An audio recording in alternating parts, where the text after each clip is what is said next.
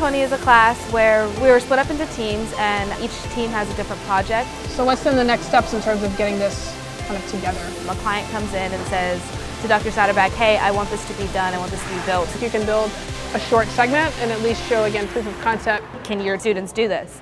And Dr. Satterback looks over the client's proposal and essentially gives these design projects to teams of freshmen.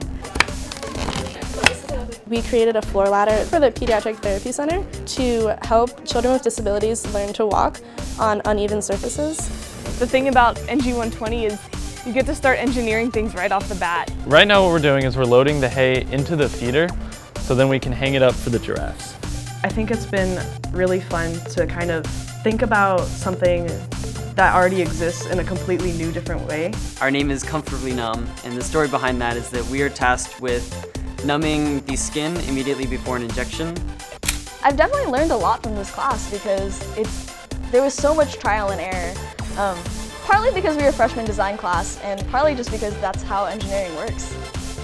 We never would have thought that we would be building a robotic arm for an actual patient. We would be helping people. Like when you come to college, it's not the first thing you think of. This day is just amazing. It's the accumulation of all our hard work and everything since ENGI 120.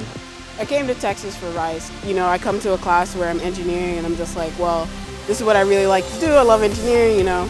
And then we come and we are pitched a project where it's, hey, let's help out with this community that needs this, you know, they need the help. What do you think of your team that built this for you? Are you pretty happy? Mm-hmm. What will it do for you? Help me walk.